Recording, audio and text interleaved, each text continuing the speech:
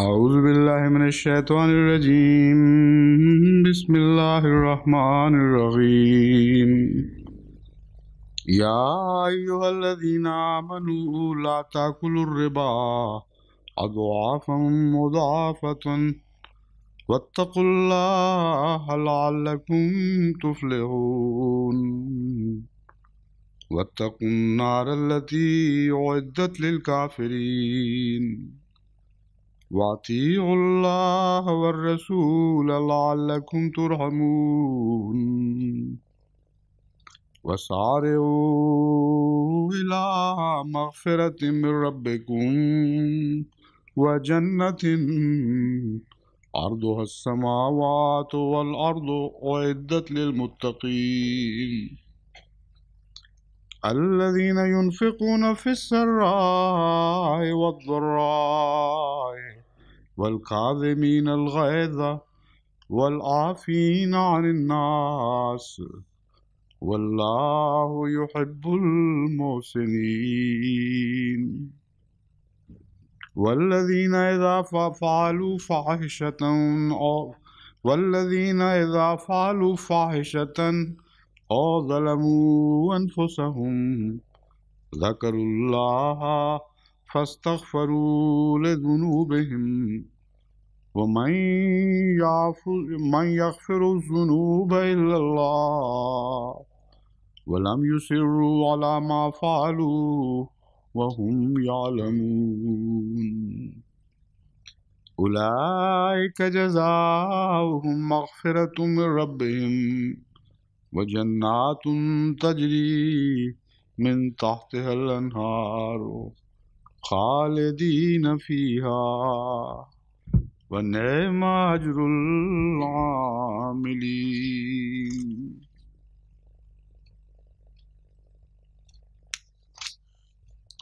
I think let's stop here. It will be difficult to finish all these verses in one day. Let me read first the translation.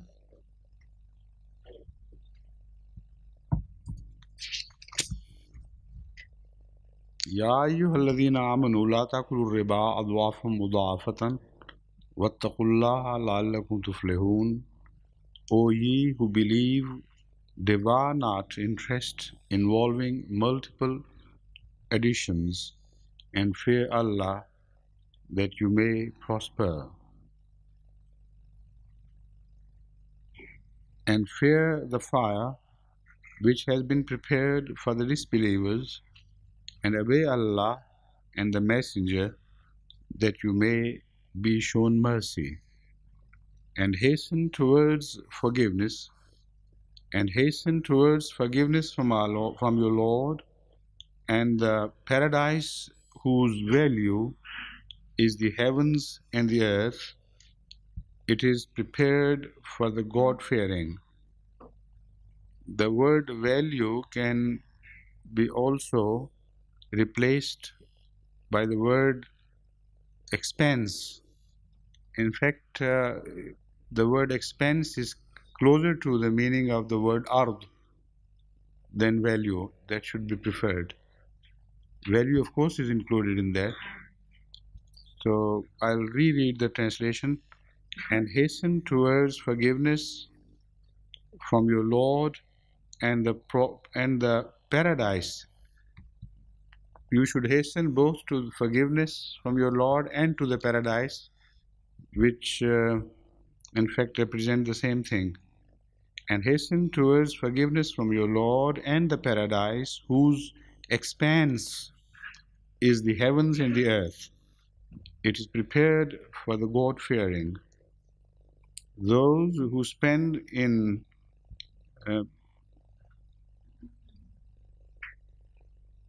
prosperity,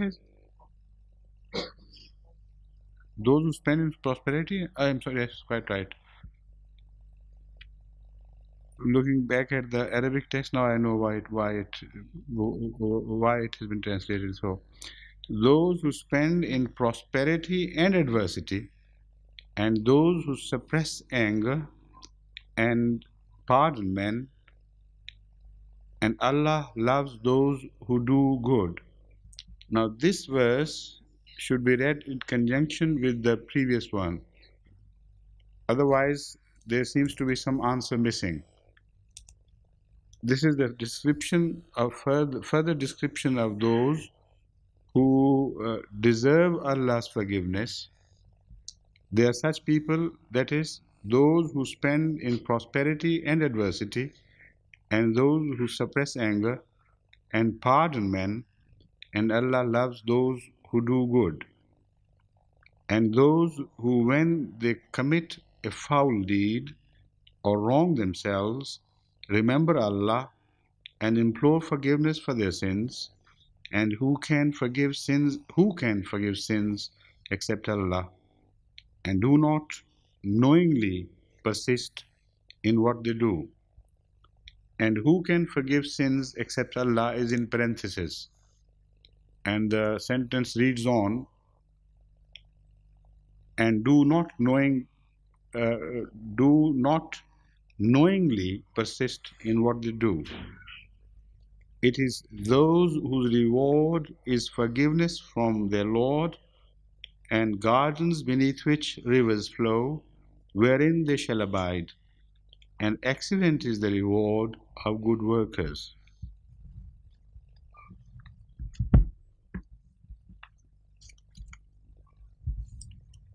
The first verse deals with the question of usury. The question would be raised as to why suddenly there is a total shift from the discussion of one subject to another, apparently unrelated subject. But we'll come to that later and discuss. Because if you remember, and let me repeat the verse with which we ended yesterday.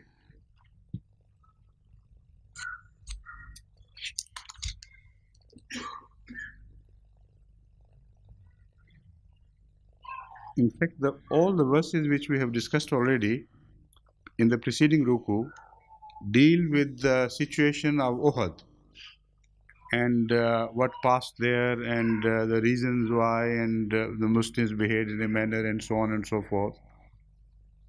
So suddenly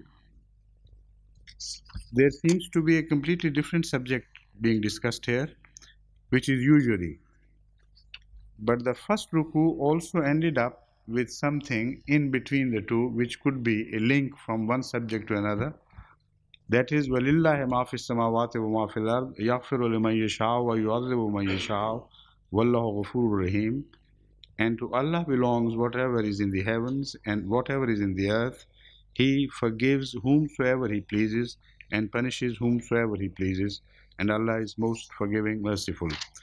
But as I have already told you, inshallah, we'll come to the relationship question later on. But let me discuss first some important words and what other commentators have said about the difficult points of this verse. First of all, the word riba. This has been translated as usury or interest. What is riba? What is the root of the word riba? Raba yarbu, which means something which increases, which grows. So raba yarbul malo, that is, the wealth grows. And if you say arba, which this would mean that you have increased something else. The one is intransitive. The first was the intransitive form, and the second is the transitive form. From raba yarbu, the transitive verb would be arba. Ar-riba al-faidatu, any profit or excess of what you have spent would be which you get in return would be called riba. Also, the word ar-rabwa is considered to be the derivative, I mean, the root verb, root. What was the word which I proper grammatical term I've forgotten? The root word from which the word riba is derived is also described to be a rabwa, which apparently has no direct connection, but in meaning, of course, it has some connection. A rabwa is a plateau, a raised place anywhere. That is called a rabwa. So, because the meaning is common, to increase, to grow, so any place which is high and tall is also derived from the same intransitive verb, the same root word, re, be, wow. These are the three roots of the words, of the word. Again, one other meaning is very interesting, which is generally not known to the people. Rabwa is our central town in Pakistan. So we know Rabwa is an elevated place, but we don't know that Rabwa also means a community, and a well-knit community for that matter.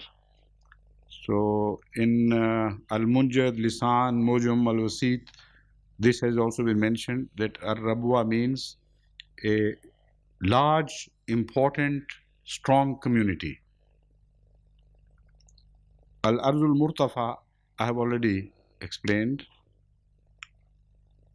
Ar-Rabwo also means dhiqun nafs, that is asthma or shortness of breath. What relationship it has with the meaning of elevation or anything? In fact, when you go to higher altitudes, you are always in danger of losing your breath, and shortness of breath is related to high altitudes. So that is why in Arabic, apparently different meanings belonging to a single word have really deeply connected with each other. In final analysis, you can always find some definite link in the meanings of these words, which apparently are different.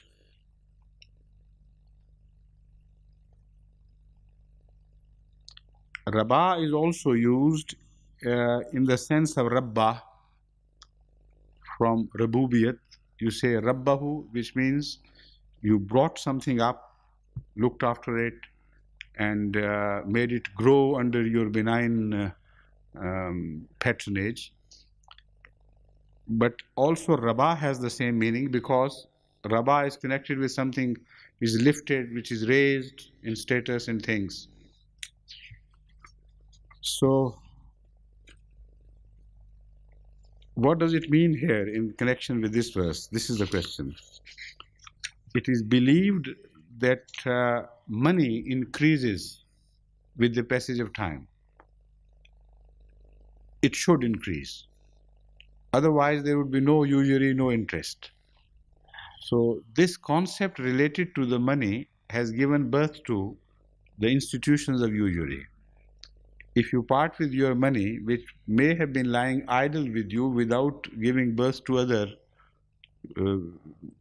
monetary children, still when you pass it on to somebody else for usage, you give it on the consideration that money should grow.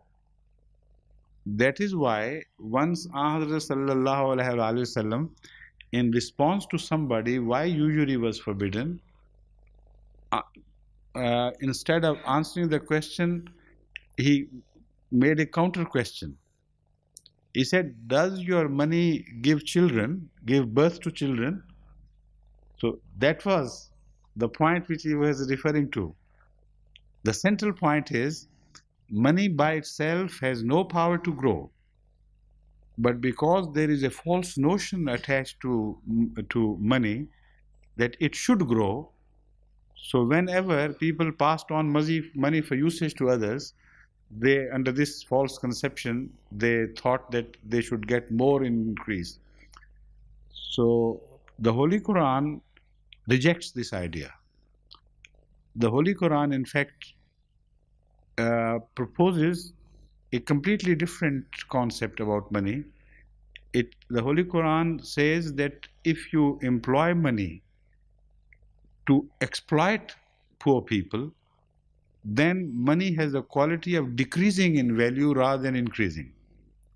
It's a very deep economic, there is a very deep economic wisdom in this, which I have discussed elsewhere, but I don't think there is time for me to enlarge upon this anymore. But remember that Quranic concept is completely opposite to the generally known and accepted economic concepts about the quality of money, or the capital as you may call it. Capital in Islam is an inert thing basically. Wedded to human values, it has possibilities both to grow or to lessen and decrease.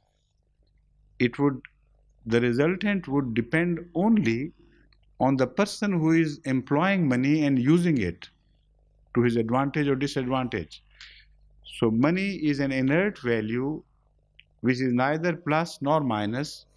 Only when it is wedded to human values, then it could either produce and grow more, or lose and become less. So riba is something, a name, Arabic name, which is related to growth, but the Holy Quran does not accept it. In another place, it makes it very clear that this notion is not acceptable. But anyway, the name is such. Adafa mudafa is the other word. Adafa means to double up, to multiply, to grow rapidly. But mostly it means doubling and redoubling, of course. So, although there is a paradoxical connotation in the word dwad and fe, from used this is the root word, because dawfa means to weaken. He weakened and grew old.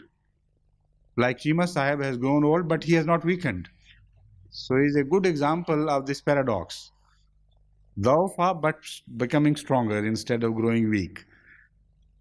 So dawfa shao, something which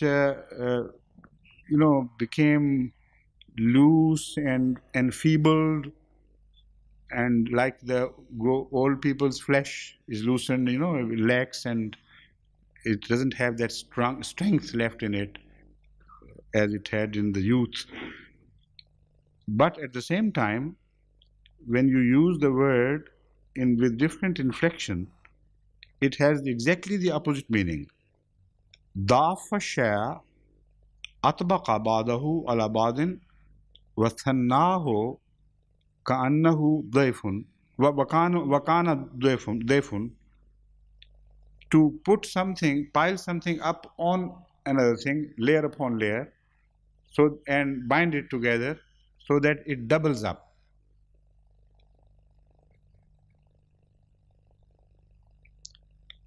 Wadayfu shay means something which is increased by multiplication, by doubling. Adaf is the plural of the word of dayf.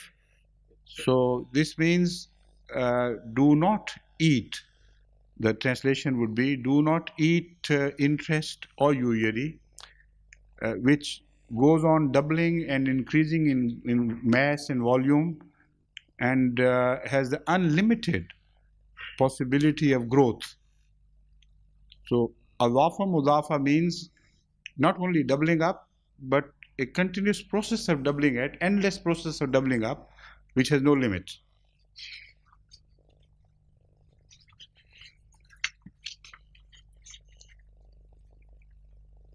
وَاتَّقُوا اللَّهَ لَعَلَّكُمْ تُفْلِحُونَ, and fear Allah. The word taqwa is already well known to Muslims in general and Ahmadis in particular, so I don't have to further explain it here.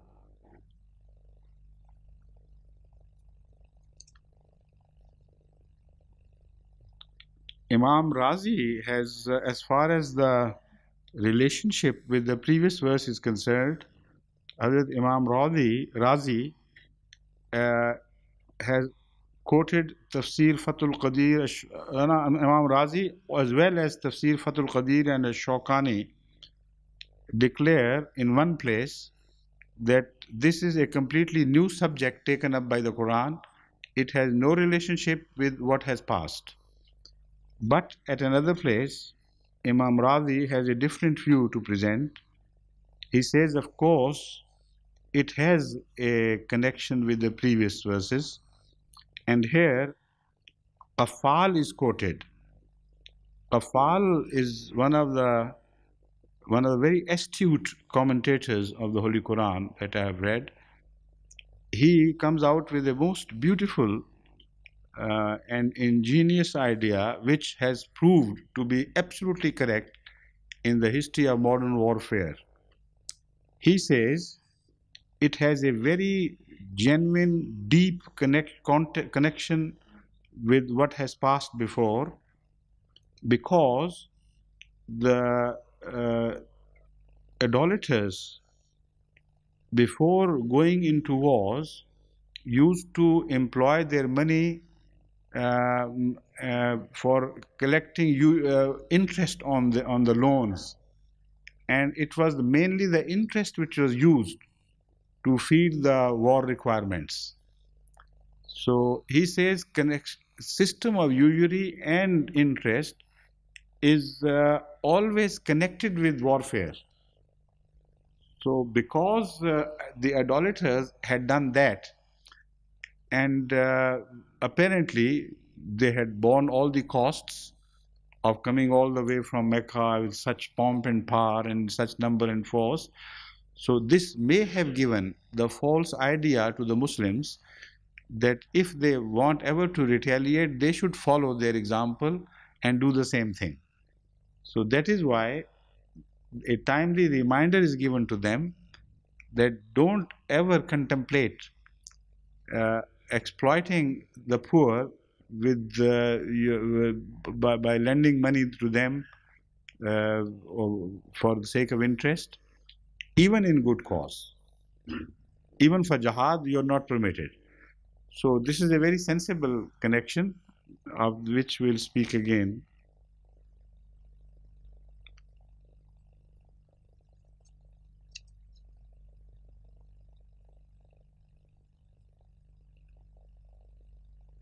Most of the commentators have gone about describing the nature of the crime. If a Muslim commits this crime of indulging in interest, either giving or taking, some scholars have gone so far as to declare it as kufr.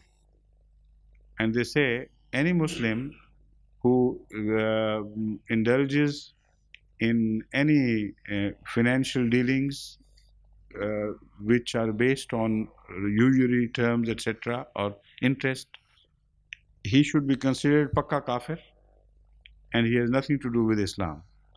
Some others have taken it more slightly lightly, but consider it to be among the major sins.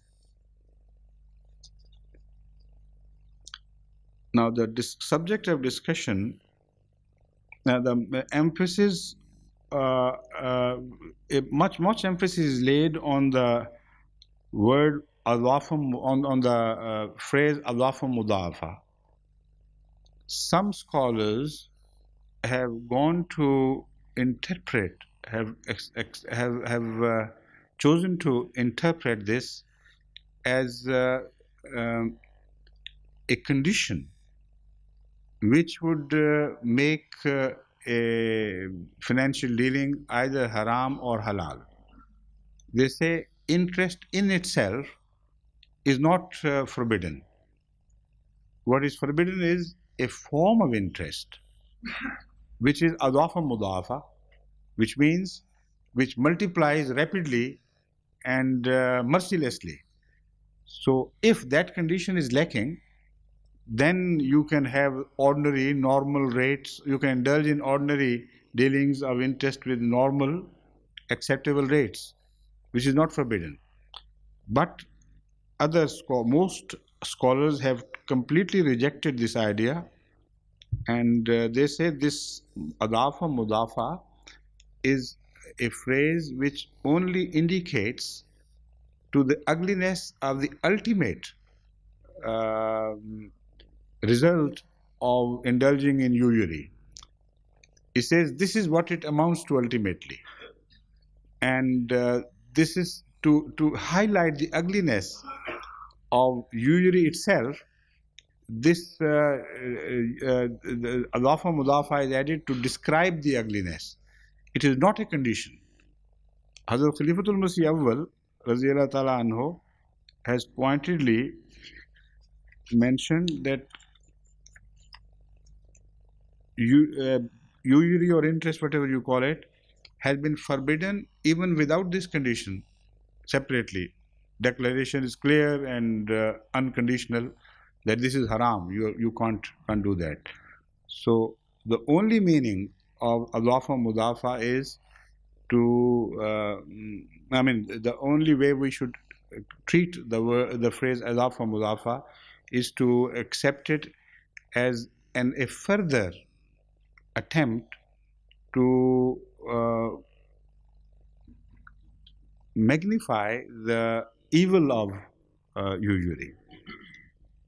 Hazrat Maulvi Sarwar Shah Sahib has mentioned that in fact all usury ultimately ends up in adafa mudafa, whether the terms are soft or hard, because most people who are compelled to borrow money are in a poor financial state of have a poor financial standing, and most cannot pay the borrowed money on interest terms in time. So the time lapses and the money goes on increasing until the capital grows also in volume. And even if the terms are very soft, even if it's 2-3% like some international loans are, ultimately the capital increases to a degree that this 2 or 3% practically amounts to 20-25% in comparison to the original sum which was loaned out. So it's very, very wise observation on the part of Hazrat Maulvi Sarwar Shah Sahib, who was a very deep, sound religious scholar, but who didn't have much knowledge of subjects other than religious, like economy, etc. But he was exceptionally intelligent, and his tafsir-e-sarwari, should be rated very high among all the tafasir, and I recommend those who can have access to tafsir-e-sarwari to read it. So this point was raised by Hazrat Maulvi Sarwar Shah Sahib.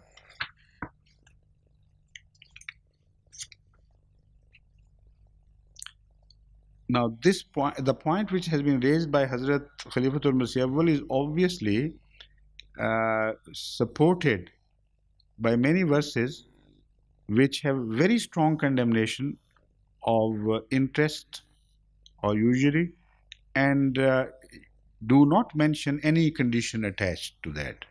For instance, الَّذِينَ يَأْكُلُونَ الرِّبَا لَا يَقُومُونَ إِلَّا كَمَا يَقُومُ الَّذِي يَتَخَبَّطُهُ الشَّيْطَانُ مِنَ الْمَسِّ.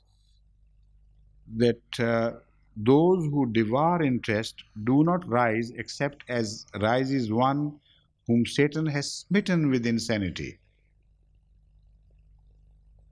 That is because they say trade also is like interest. So those who believe that trade also is a means of increasing one's money, so loaning out your capital to someone else should justify the same increase, expected increase. So it is a type of trade, no more. The Holy Quran very strongly rejects this idea and rejects the very institution of interest, which unfortunately is getting more and more, um, I think, which I should say, which unfortunately is accepted by all the Muslim states so far, as much as I know, and which has gone deep into the financial dealings of all Muslim societies. And unfortunately, also, Ahmadis are not treating it anymore with such taboos as they used to treat it 3 decades ago, for instance, or 4 decades ago. So they are becoming lax in their abhorrence of borrowing money on interest, etc. And I should remind you that the Holy Quran is very severe on this thing. The Holy Quran uh, is very harsh in its judgment on those who take license in this regard and consider it to be an ordinary small thing. But let me return to the concept, the question of connection first, then I'll speak of these things again. Now, as far as the relationship to the previous verses, not only the verse, but the verses is concerned, I believe, I fully agree with, of course, Qafal, that usury or the institution of interest is inseparably related to big wars. A small skirmish or battle may be considered as an exception, but the institution of war as such is related to the system of usury.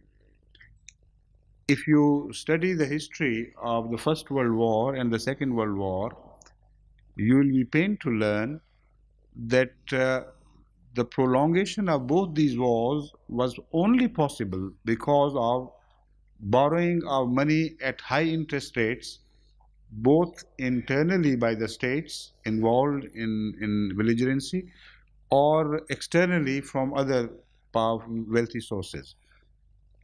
This is why bonds are issued so extensively, defense bond, this and that, on the promise that the person will be paid more.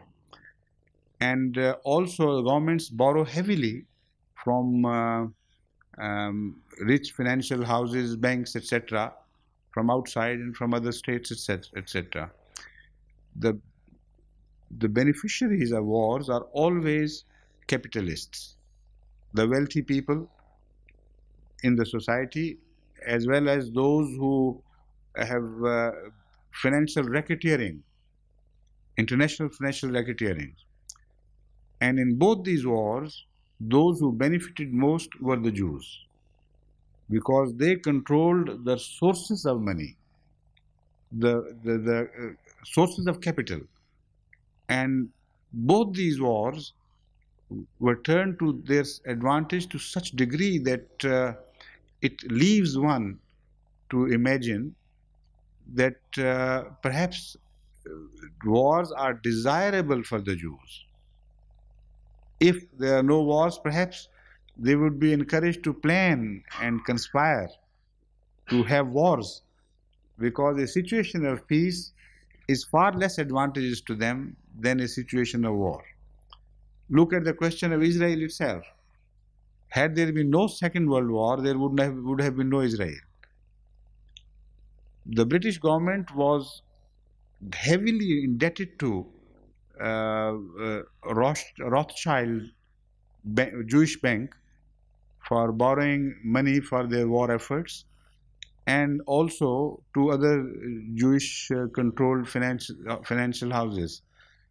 So that is why the interest, the system of interest, institution of interest and banking are coupled with the dangers of wars, if not so initially, at least they are coupled with the dangers of wars being prolonged beyond normal expectancies. So the Holy Quran is discussing war, a situation of war, of Jang-e-Ohad. And suddenly to speak of usury is not irrelevant. It is, they're deeply connected subjects. The second link is with the last verse of the previous ruku, which stands as a bridge between the previous subject and the subject to come. But I remind you that this entire ruku should be treated as something in parenthesis which is related, but which also stands as a sort of interlude between two subjects. And the question of war will be discussed again, and the same subject will be taken up again in general. So this interlude also is justified through relationship between what has been said before and what is yet to come after this ruku will be finished. Now this bridge which I mentioned was the verse Lillahi ma fis samawati wa ma fil ard yaghfiru liman yasha'u wa yu'adhibu man yasha'u wallahu ghafurur rahim. It speaks of God's right, prerogative, authority to forgive whomsoever He pleases or to punish whomsoever He pleases. This is the ordinary meaning, and so much has been said about it and discussed in most commentaries. But I have not read anywhere that this verse, in fact, is the opening door to the second ruku. In the second ruku, which we have just started reading, everything is explained. Who are the people whom God forgives? Who are the people whom God punishes? The reasons why He forgives, the reasons why He punishes. So this is a very important subject which had to be explained. So although as such it can be taken in parentheses, but it has its own justified place here. So now let's turn to the question of usury. The usury is the worst type of exploitation of the helpless people, the poor, the innocent. And usury is a social crime, because somebody who is downtrodden and fallen and stands in need of financial help for his very survival, he would not go to asking for money for any lender to any lender if he was financially sound. Only occasionally it happens that a financially sound person or party would like to borrow money. These things are for saving income tax, etc. These measures are taken even by financially strong houses in business. But for the time being, that is not what I want to discuss. What I want to discuss is that in ordinary practice, most of the common people, most of the middle class people who are forced to borrow money from banks or from other private sources, they are always the losers. They are losers in so many ways, much more than one way. Even at the time of wars, you have just heard that the governments issue bonds on the promises that they would increase and double up in 4 or 5 years and so on. In reality, what happens is that a big fraud is played on the public of such governments by the governments themselves. By the time the money doubles up, the value of the money decreases by many factors. So, in 5 years' time, a war situation, if somebody has bought bonds, saving bonds, etc., and is expecting, hopefully, of course, that if the government stayed in power and the country didn't fall altogether, he would get his money doubled up.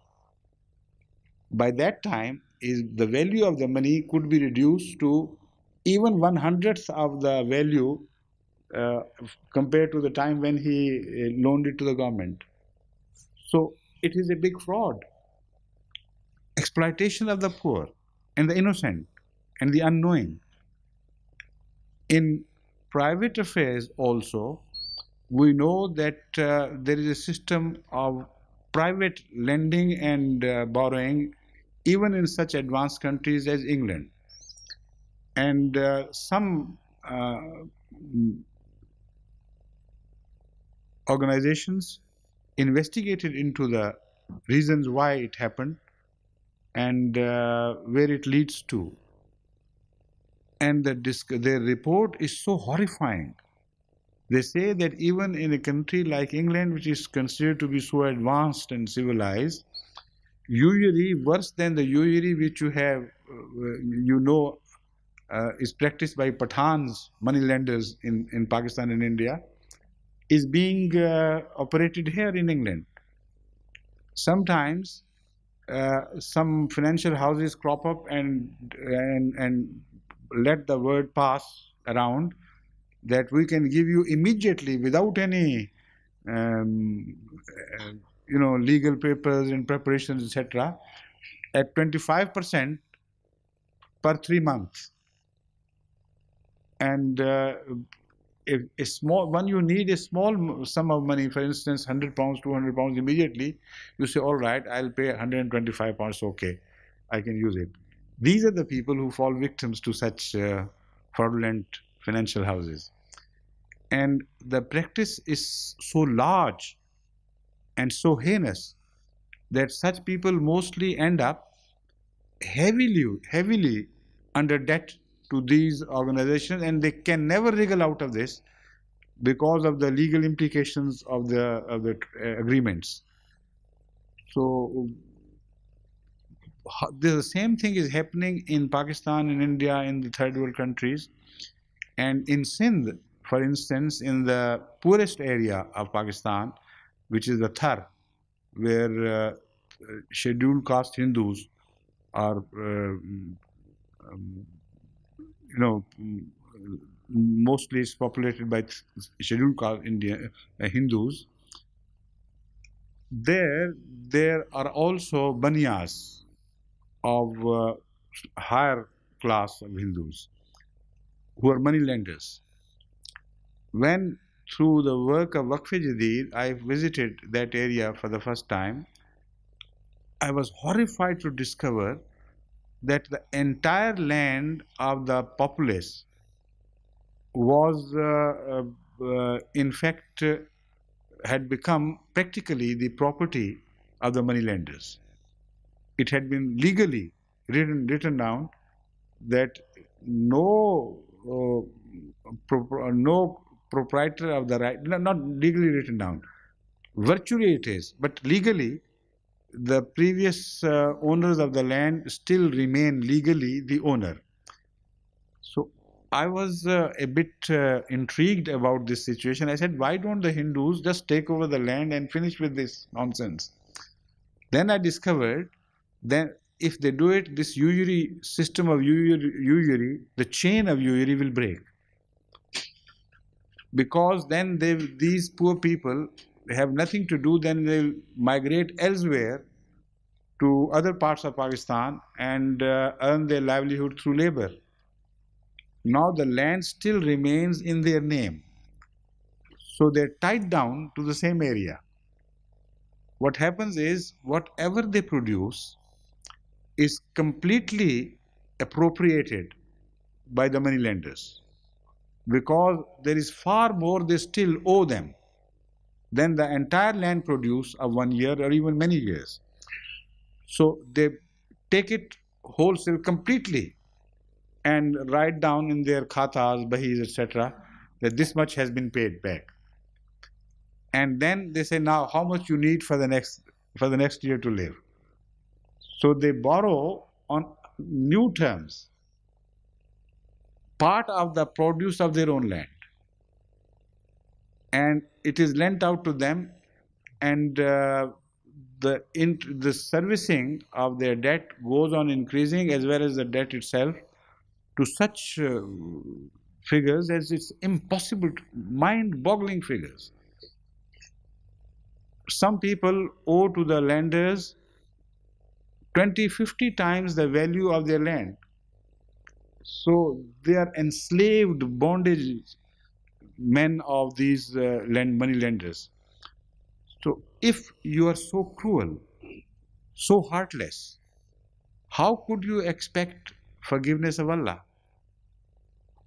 Why should Allah forgive you when you treat His servants so inhumanely, so cruelly, and so mercilessly? So the verse يَغْفِرُ لِمَنْ يَشَاءُ and يُعَذِّبُ مَنْ يَشَاءُ is deeply related to what follows. Now you read again a few verses, and then you will understand the same subject is being built up.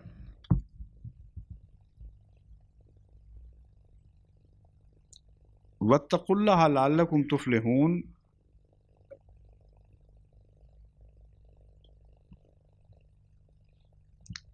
After a few verses, the same subject is further developed, and then comes this verse: الَّذِينَ يُنْفِقُونَ فِي السَّرَّاءِ وَالضَّرَّاءِ وَالْكَاظِمِينَ الْغَيْظَ وَالْعَافِينَ عَنِ النَّاسِ وَاللَّهُ يُحِبُّ الْمُحْسِنِينَ.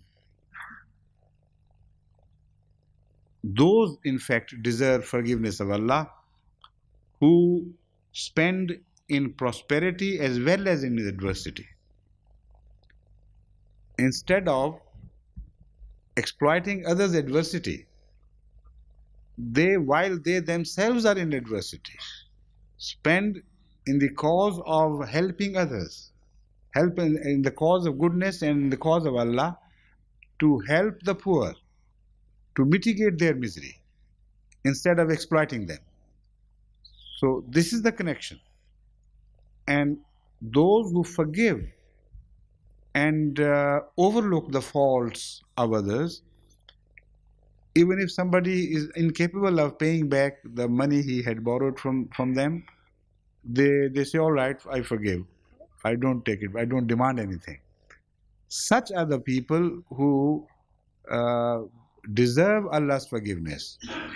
So the previous question raised about why should Allah forgive anybody arbitrarily without any reason is well answered here in the following verses, and the connection becomes very obvious as you read through the ruku.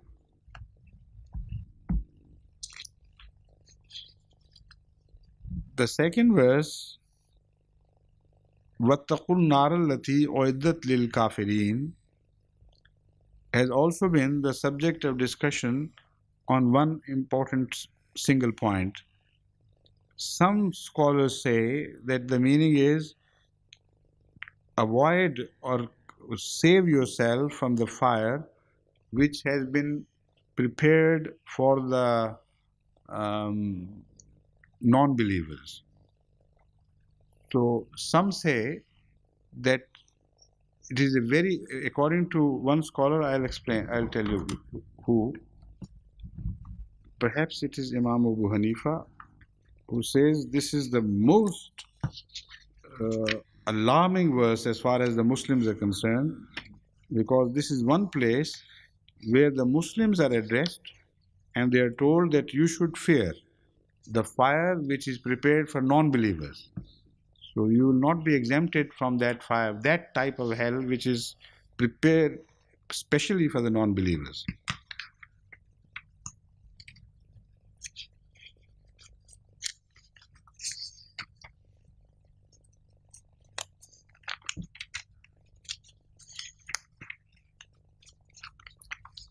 I have misplaced it somewhere. Do you remember where?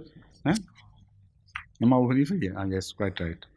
Yes, it is Imam Abu Hanifa who has pointed out that this verse should not be taken lightly, because it's one place in the Holy Quran where the Muslims are addressed, and as such they are threatened with the hellfire which is prepared for the non-believers.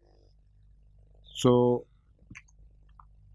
this has become the subject of discussion why it is done so. But before we uh, go further into this aspect, let me point out that the word annar, according to the Arabic, does not only mean hellfire, it also means war. And elsewhere in the Holy Quran, war has been promised to those who do not abstain from indulging in usury and interest systems. So here, annar should be translated as war.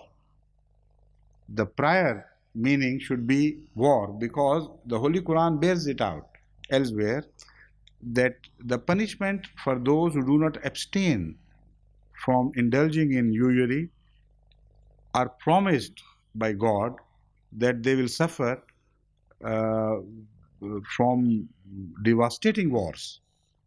So we have already seen the connection between usury and wars, and the Holy Quran also mentions that connection. So in this context, the meaning should be وَاتَّقُوا النَّارَ الَّتِي أُعِدَّتْ لِلْكَافِرِينَ. O Muslims, you know the implications of all this.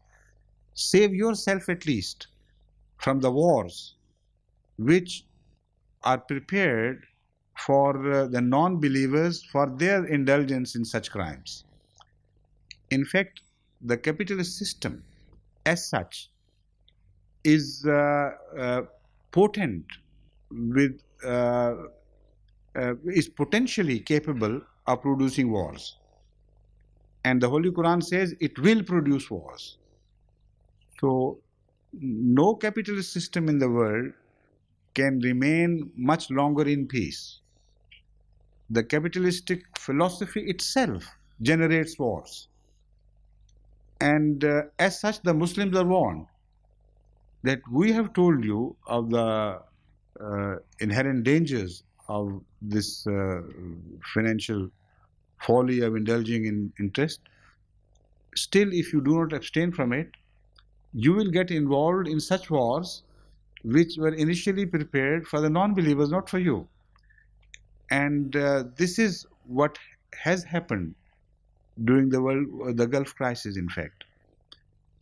As I once suggested, if the Muslims, rich Muslims, oil-rich Muslim states had not indulged in um, the bank interests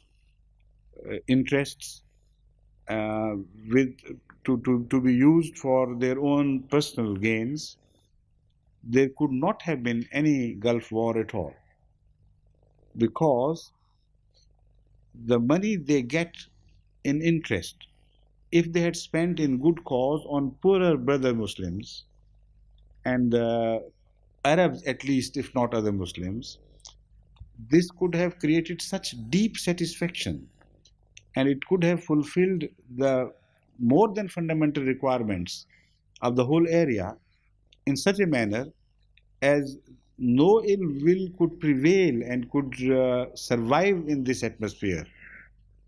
So I'm quite certain that if the Muslims had taken the cue from the Holy Quran in the Gulf area and around, this unfortunate war could never have occurred.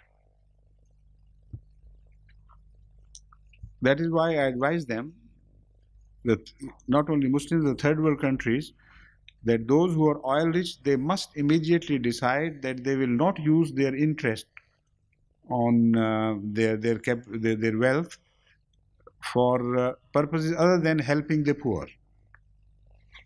So if they do this and give zakat from their hoardings, the fate of the entire world can be changed, because this is the financial boost that the third world so much needs.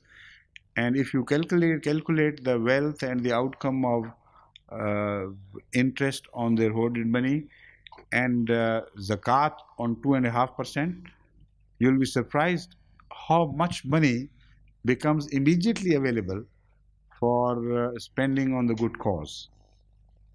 So, Wattakun Nara Lati here means primarily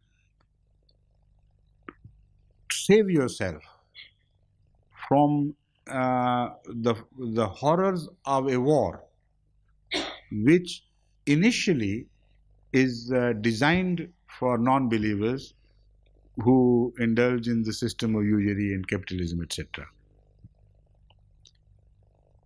وَأَطِيعُوا اللَّهَ وَالرَّسُولَ لَعَلَّكُمْ تُرْحَمُونَ, and obey Allah and His Messenger, the Prophet Muhammad sallallahu alaihi wasallam, لَعَلَّكُمْ تُرْحَمُونَ, so that you are shown mercy.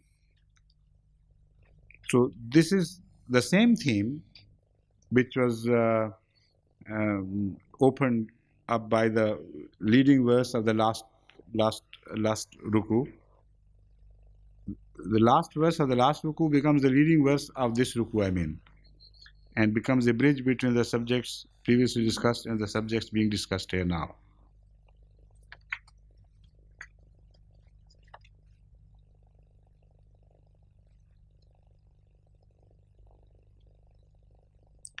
Mufradat Imam Raghib, for instance, also mentions An-Narul Harbo. Nar is used also to indicate wars.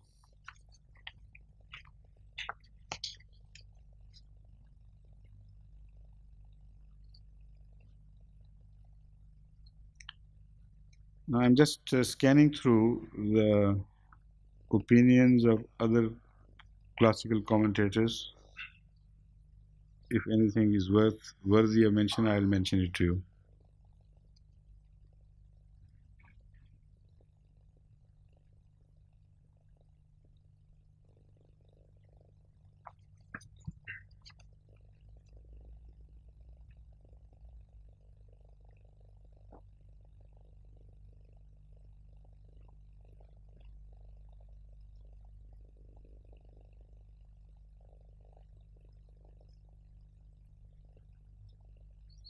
Muslim Maud also has mentioned this, that here An-Nar means war.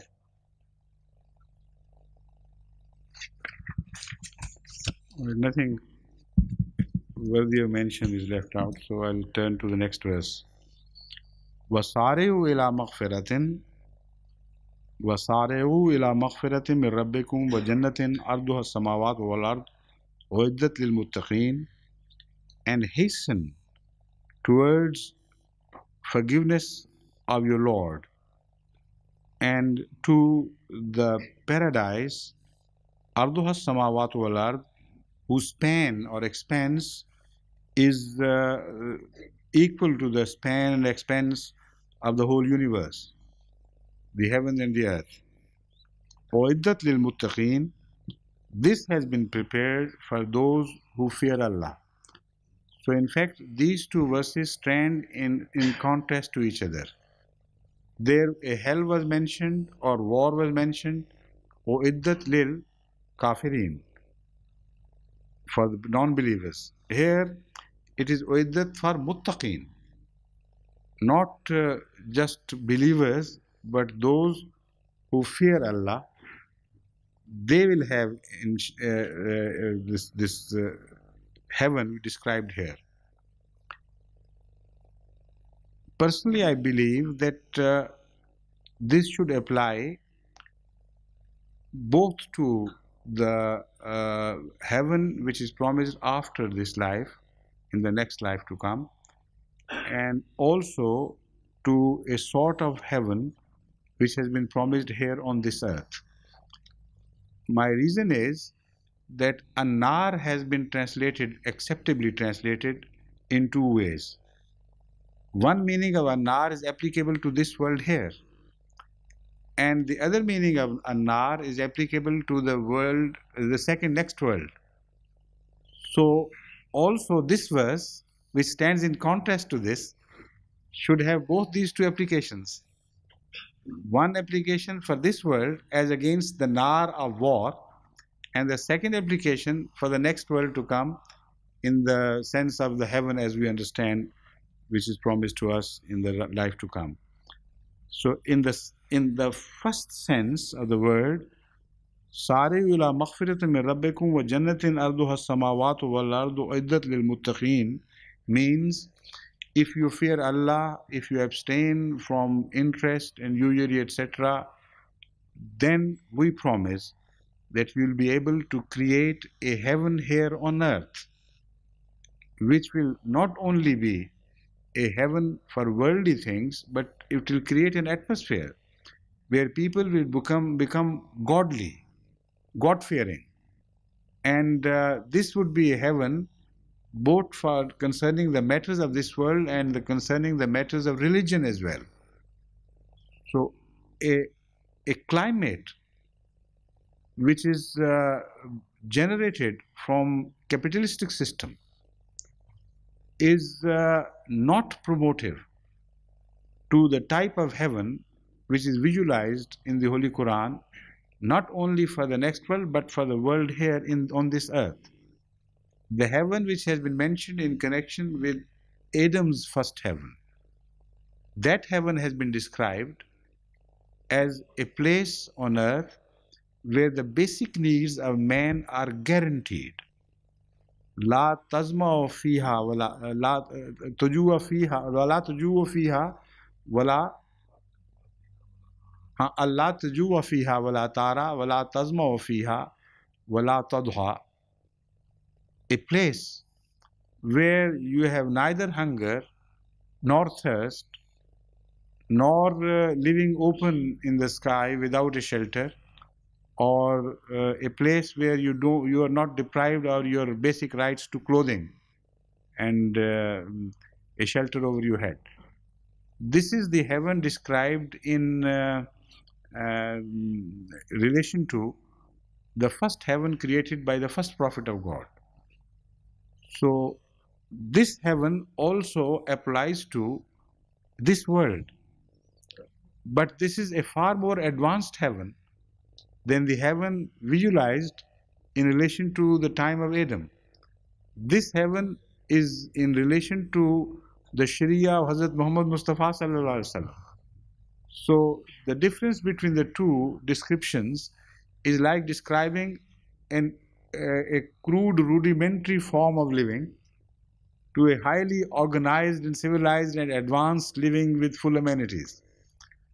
So the Holy Quran here is pointing out that if you abstain from usury and destroy the capitalistic philosophy and system and stick to the values of the Quran as far as the economic system is concerned, we promise you that the whole mankind will be ushered into a new era where the life here on earth would become heavenly.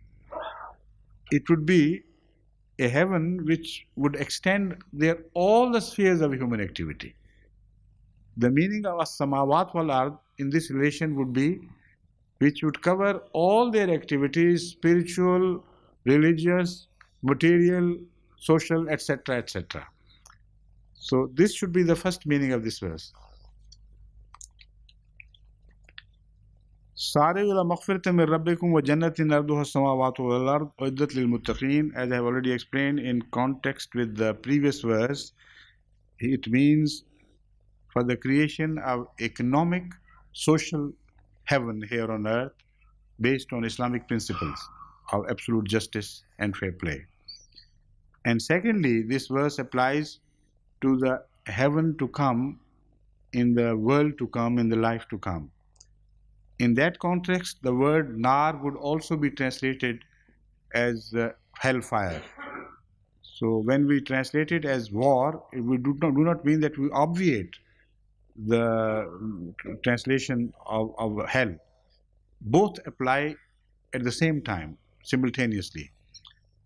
So nar is promised to the Muslims who do not abstain from cooperating with the financial systems of the world which play havoc with the peace of human beings and which exploit the poor and create ugly situations of artificial famines, hunger, and misery, etc., etc.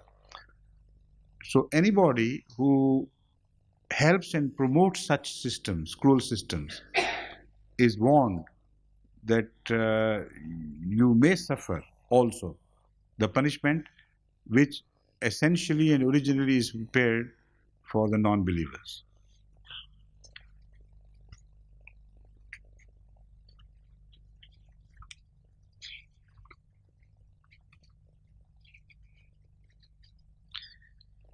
Some other interesting points about these verses.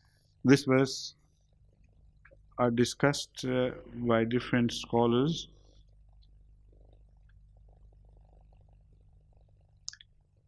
First of all, why sareu ila maghfiratin min rabbikum?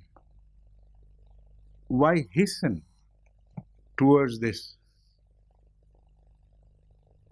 Elsewhere, this is not mentioned in connection with other ordinary human conduct. That why should you hasten? Of course, uh, in connection with man's relationship to God, the same type of phrase is employed. For instance, firru ilallahi, run towards God and seek His shelter and His nearness. But in ordinary life situation, this expression has not been used elsewhere except here. It says, "Sari'u ila maghfiratin min rabbikum wa jannatin arduha samawatu wal ard." Hasten towards forgiveness from Allah and that heaven which has expanse extending as big as which has as large an expanse as the universe itself. Sareu perhaps is mentioned because a situation where the needs of the poor is ignored, where they are abandoned without anybody showing mercy to them, where instead of trying to improve their lot, they are further exploited and made further miserable until the very life becomes a misery, a prolonged misery for them. This is something which incurs Allah's wrath, where Allah will not wait for you to die and come to Him before He punishes you in toto as a whole. So the war punishment here will take place here on this earth, and also other sorts of punishments. The life of the rich would also be made miserable somehow and restless and without peace. So the whole society would suffer if you do not hasten to redress your own follies and continue to indulge in such financial systems where the poor are continuously being robbed of their due rights. The other point of discussion has been Arduha samawat wal ard. Some people say ard means the breadth and length is not mentioned, so they take it too literally. They say this means that the breadth of the heaven is as much as the entire universe.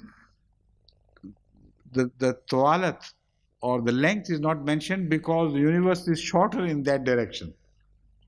So there are two planes, breadth and length. So they say only length, breadth is mentioned because the Jannah is much longer, although equal in breadth to this universe.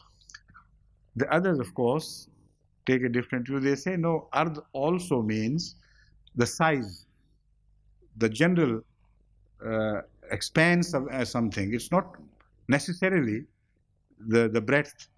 So it covers both the length and the breadth simultaneously. There is a third view that Ard also means value. And that also is applicable, and it's a very interesting addition to the connotations of the word Ard. In this context, it would mean that hasten to the heaven which in value is as great as the whole universe. So why to have a very disadvantageous bargain for the sake of the interest money, which is small and meaningless as compared to the value of the whole universe? You are jeopardizing your gains, your rewards to a degree where it would be just madness for you to continue indulging in this crime. So the Holy Quran says the value of Allah's maghfirat, His forgiveness, and the value of the Jannah which He has in store for you is as big as the whole universe. So that is one meaning. Others have raised the question of taking literally the words expense. Those who agree, who believe that both breadth and length are mentioned here, the entire size is mentioned, they wonder if this is Jannah, where the hell would be? Because all the space is covered by Jannah, and there is no space left for hell to survive anywhere. So they in fact think in the ordinary 3-4 dimensional terms, and they don't know that there are more dimensions to existence, to the forms of existence. Already the mathematicians have worked out 14 or more dimensions in mathematical hypothetical possibilities. The 3 or 4 dimensions known to us are not all the dimensions to existence. There are other possibilities. And you will be fascinated to learn that this is exactly what the answer was. This is exactly what Hazrat Sallallahu pointed out when he was confronted by such a question. It is reported that the representative of Hirqal, Kaisar, was at Medina when perhaps close to that period this verse was revealed. So he was a bit stupefied by this because he was taking it literally in the ordinary dimensions. So he said, pointing to this verse, he asked Hazrat Sallallahu Alaihi Wasallam, I have heard that you invite people to a heaven which is prepared for the God-fearing people, whose expanse is equal to the entire universe. My question is, where the hell would be if the heaven covers the entire area, entire space? The answer was, Subhanallah, Allah is free from all defects. When there is day, where does the night go? The same space. So there is day, there is night. You know, he pointed out to different possibilities. He didn't say exactly that there are dimensions and other possibilities, in the form of mathematical possibilities. But what he pointed out was, it was deeper than just the question of dimension. What he said was that hell is not something substantial which occupies a place and displaces other similar things. Hell is the concept of hell, according to what Rasulullah has instructed us, is like a negative value. When there is light, there is no darkness. What is darkness? It is absence of light.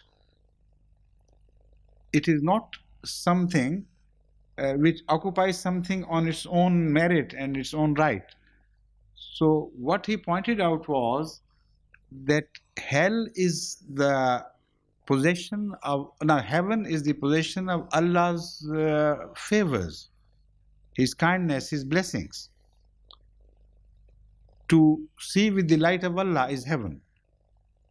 When this is missing, then in the same space hell is created for you. You don't require a different space. So a very delicate and sublime meaning of heaven and earth has been pointed out by Hazrat Sallallahu Alaihi Wasallam. And still one wonders why the medieval Muslim scholars and even scholars of today consider heaven and hell to be more corporal in their nature than ethereal and spiritual. So this means that all the goodness is all that counts. And lack of goodness is what creates hell. And lack of goodness is not a substantial value in itself. Like the darkness is just the lack of light. So they don't require different spaces. If you shut your eyes in the same space, you will break touch with light and you will be in darkness. You open your eyes and in the same space you get your day or heaven as it has been described here.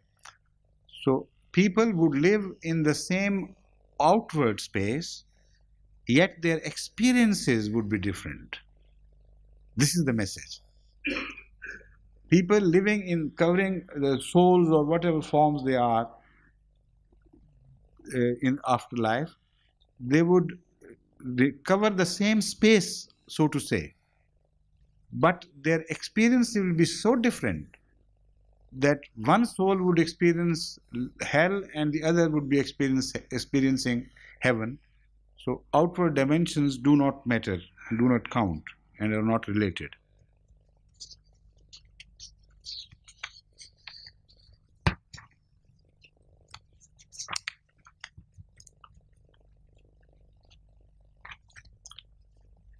الذين ينفقون في السراء والضراء والكاظمين الغيظ والعافين عن الناس والله يحب المحسنين.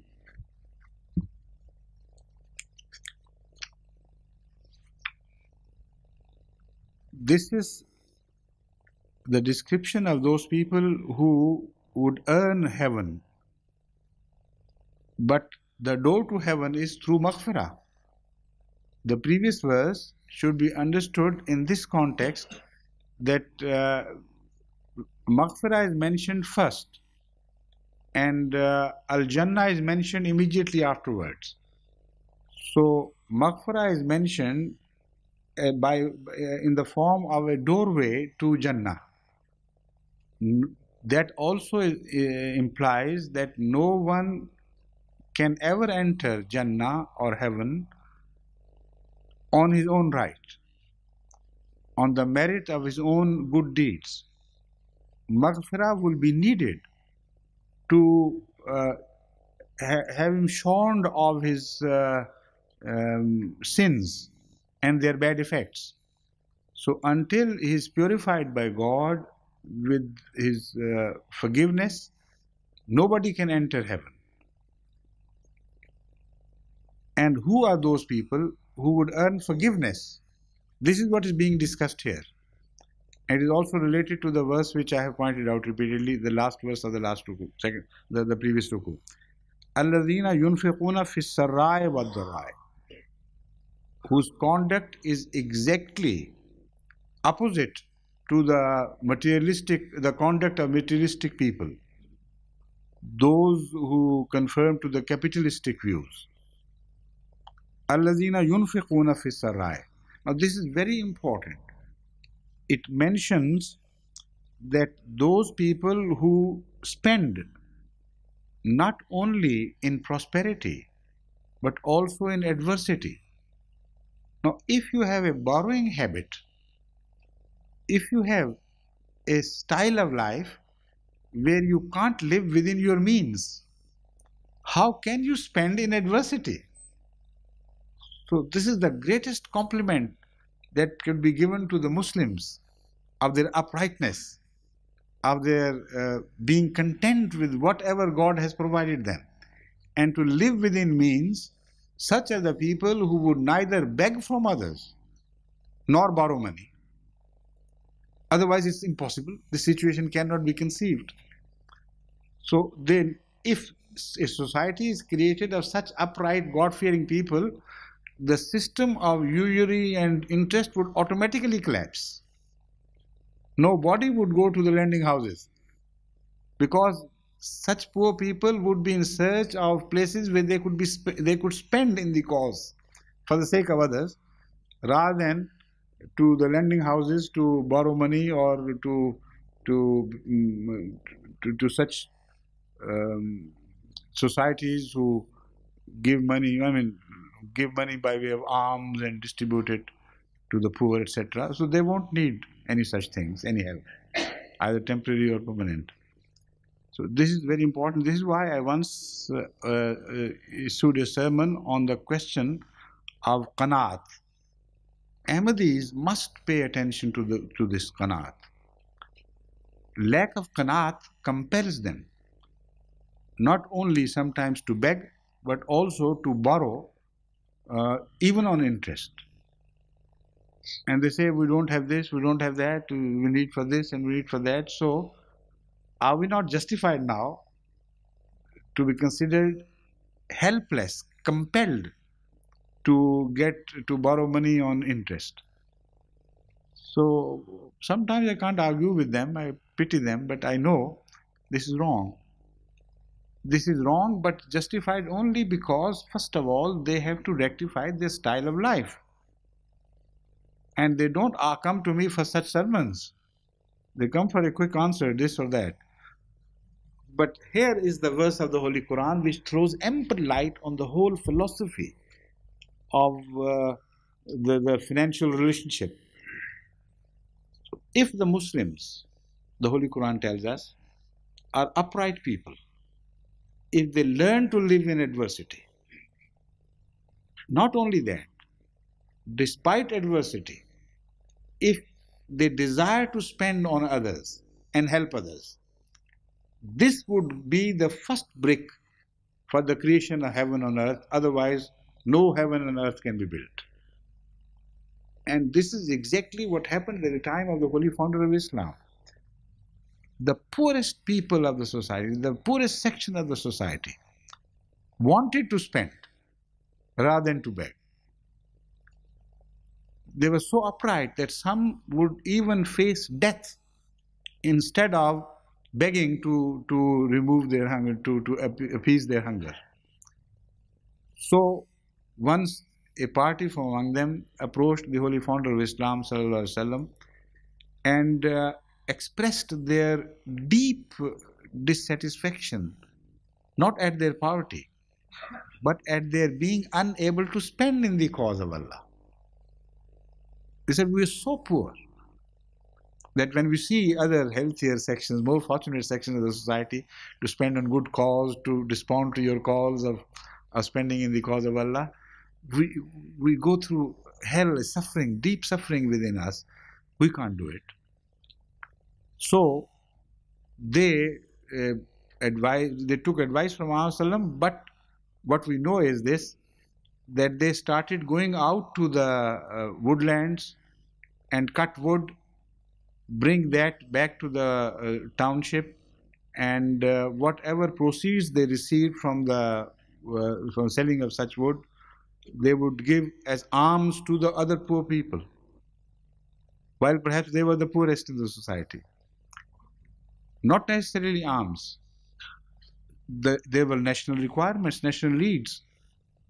The enemy could borrow money on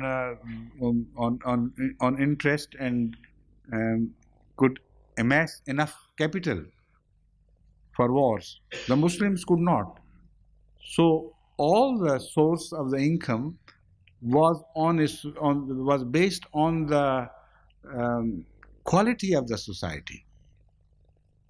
If the society was of such high quality as being poor, it could spend on good cause, only then Islam could survive.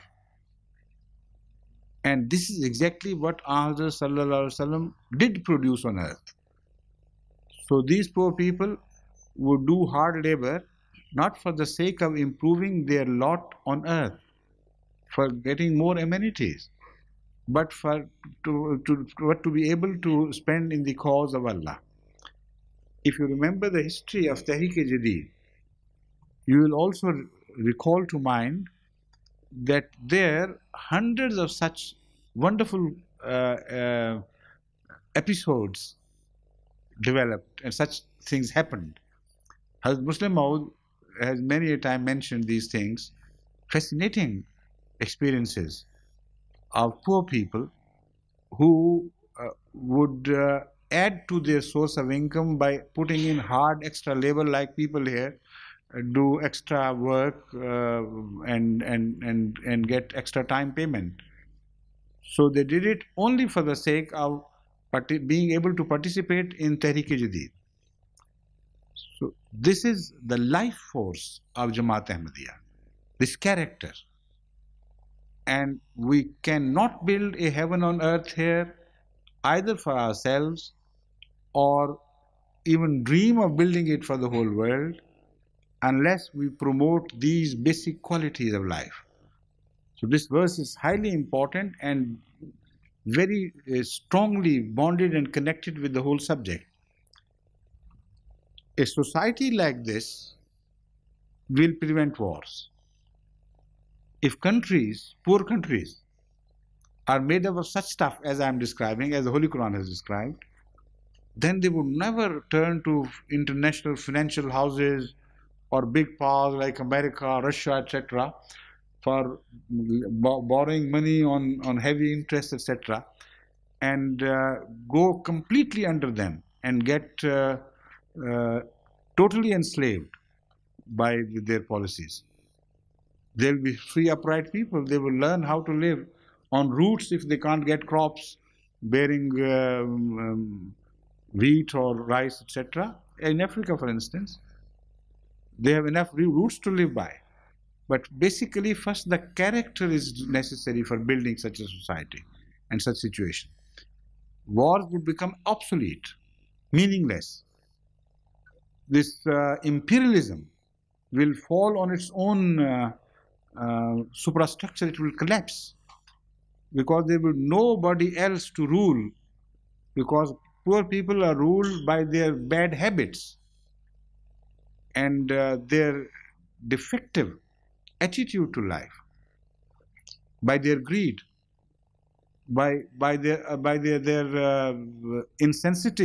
sensitivities to other friends or relatives and the countrymen, etc.